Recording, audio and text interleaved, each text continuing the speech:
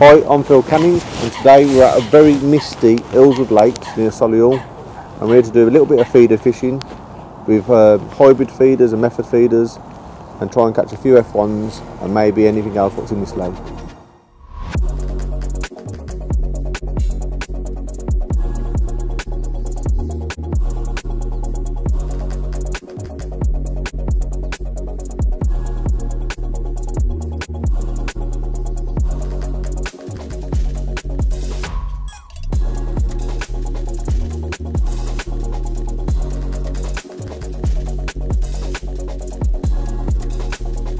So the hybrid and method tactics are great on these big waters. Just being able to search the peg a little bit better. Obviously if you're fishing a pole on a lake like this, you're limited to how far you can fish. But with this hybrid and method tactic, the limit is as far as you can cast really, but being able to search your peg a bit better. So for anything from a few metres to as far as you can cast, and left and right of your peg, it just gives you that bit more of a chance. You might only need to cast in a certain spot once, just to find one fish, and then you can go back to that same spot. Sometimes not clipping up, casting out first cast, then feathering the feeder in, try and catch a fish, then clip up and then return back to that area.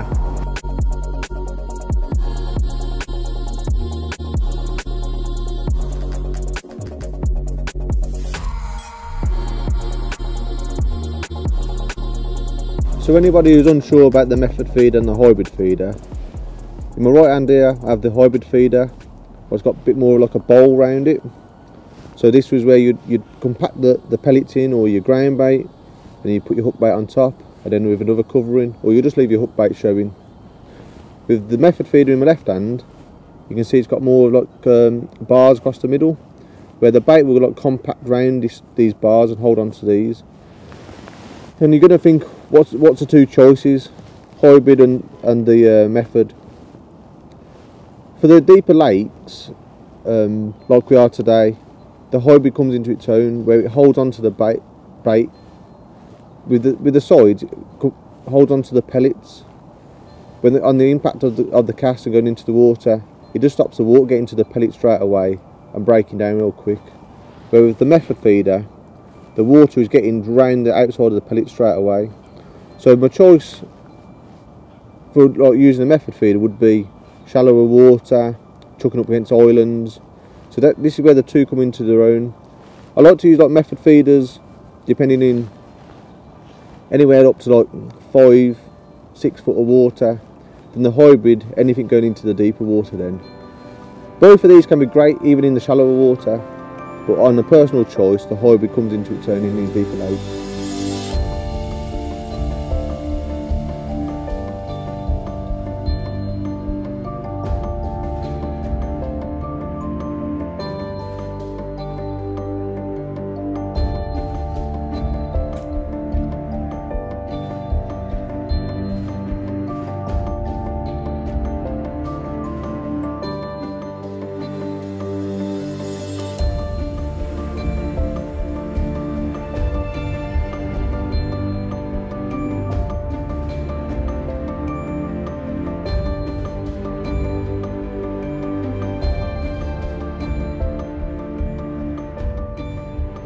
The hybrid setup couldn't be any simpler really.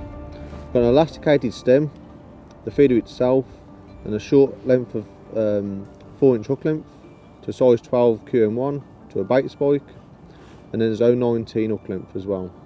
What I must say though is, when you go to different venues or you're trying this type of tactic, check with the venue. Just make sure you can use elasticated. Some venues you can't use elasticated feeders, has to be free running. So that's something you should always check when you go to a new venue, or a venue not familiar with really. The reason for the short hook length, when the feeder is loaded and you put your hook bait in the feeder and then maybe put some pellets over the top, when the feeder breaks down, you want your hook length to be on top of the feeder, or as close to the feeder as you can. So if you had a longer hook length, or 5, 6 or even longer, this could fall off and move away from the feeder. But with a short hook length, the best chance of catching some fish is real close to the feeder. And with the short hook length, when the fish does pick the bait up and goes to move away from the feeder will make like a bolt effect and up the fish.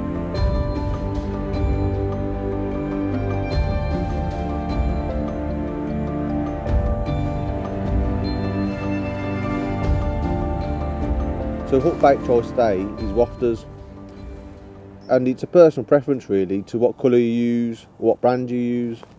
Today I got some oranges, some yellows, some whites, and this can be as well. Different venues respond to different baits. Some clear venues, whites and yellows can be really good.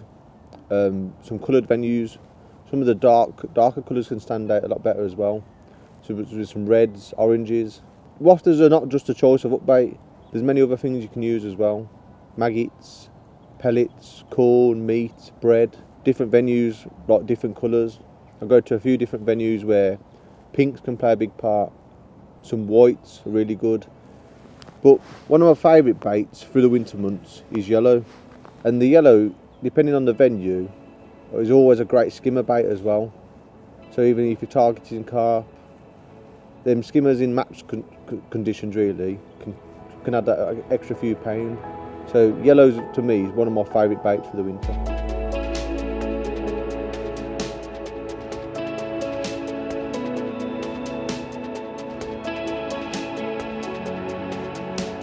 So pellet choice today for the hybrid feeder is my choice really, because today we haven't used fishery pellets. My own pellet mix is Screttins and Coppins pellets, so I like to use around about 70% Screttins pellets and 30% Coppins pellets. The Screttins break down a bit quicker than the Coppins pellets, but also with the Coppins I always find them a little bit oilier, so these make a good blend. And the Coppins pellets are a lot more sticky, so with the 30% and the 70% just gives you that little bind.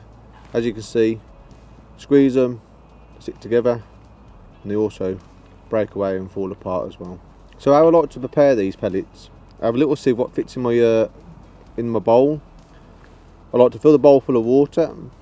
There's around about 2 pints of pellets here, and I like to put my pellets inside the sieve, and I'll give them around about 2 minutes. And I'll take them out the sieve, drain the water off and just let them drain. I normally like to give myself about an hour before I'd like to start fishing. So as soon as I get to my peg, even in match conditions or just when I'm setting up, this will be the first thing I'll look to set up. So just before I'm going to cast out, I always give the feed a little quick squeeze. Just make sure the pellets are not coming off. Make it slim line as well. There's no point having a great big mould of pellets over on the feeder. Just doesn't help for the casting. Make it aerodynamic as possible. So when I'm going to cast out now, I'm using a clip. If I weren't using a clip, you've got to feather it in with your finger, trap the line and feather it in. The nicer this feeder pops into the water, the more chance you've got of catching fish. If it boshes into the water, there's a great chance your pellet's going to come off the feeder and your feeder's going to hit the bottom with just your single hook bait. And there's very little chance of catching some fish. So this is my technique. So pull the feeder out. So I've got around about a 2.5 foot drop there. Line around the finger. So I'm looking over the far side there. I'm actually looking at a house. Something what isn't going to be moving anytime soon anyway. So line up with the house over there. Not just the house, I'm looking at the door of the house. So pick the feeder up, cast the feeder out, feather the feeder in, hit the clip, let the feeder go to the bottom, and I put the rod on the rest. Close the bail arm, just let the line start to sink down. Then I will start to just give it a little bit of attention as the feeder has settled. So the feeder's in now, my trap's set, checking the watch. So now I'm going to give these 15 minutes.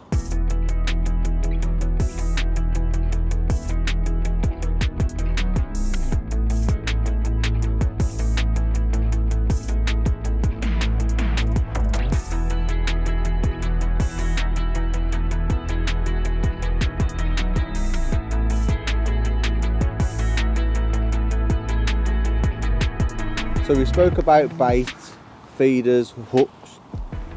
So you always get that question, where do you normally start on a big lake like today? Do you start short? Do you go all the way to the middle? My personal choice, starting the furthest distance never gives you anywhere to go. So I always like to start around about 40 odd metres then I've got something to go out at. As long as you've got the tackle to do this. I'm starting today with an 11-foot rod, and this will go up to around about 60 metres. So my first couple of casts have been at 40 metres, then I can gradually move out then before I have to pick up the bigger rod, 12 foot, and that will get me that 60 to 70 metres.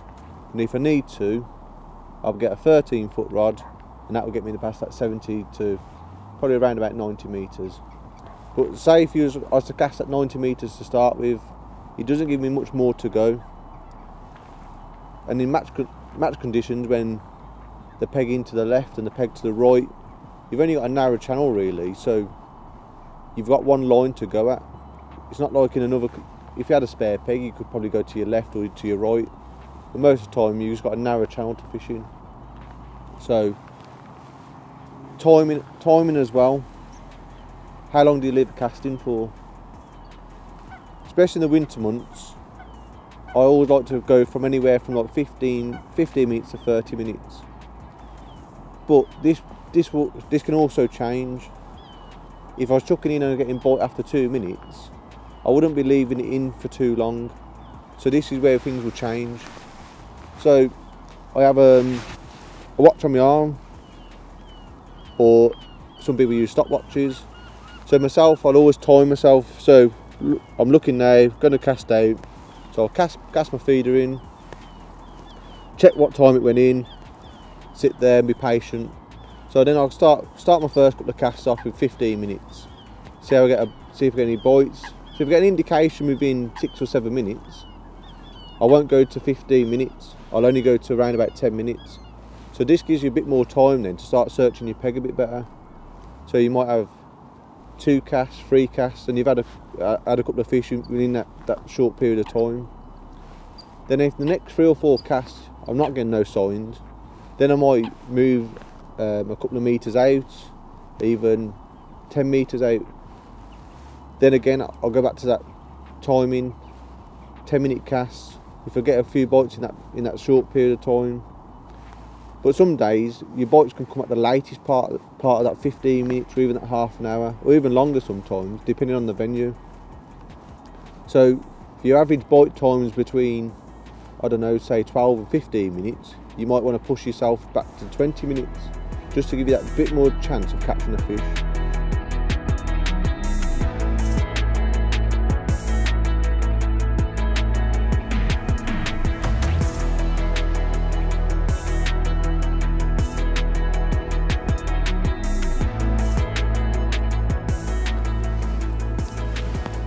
So there's the last fish of the session.